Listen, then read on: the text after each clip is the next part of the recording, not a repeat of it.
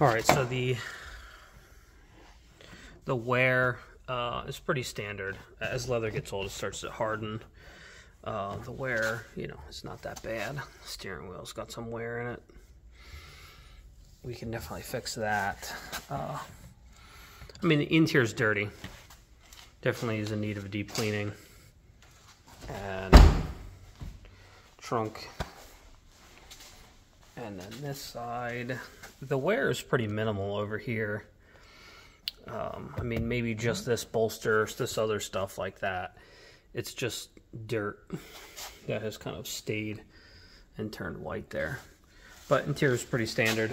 Exterior, I think we talked a little about the headlights. You said you did like a kit. I think I would definitely leave them alone. They look pretty good. Obviously garage capped. They tint these, so they're kind of just kind of naturally tinted anyway. Exterior, can't really see much, but car's in very good shape. A couple of bumps and bruises, but I think deep cleaning inside, outside, polishing exterior, ceramic coating, both interior and exterior. I can actually ceramic coat this with a fabric coating, the top.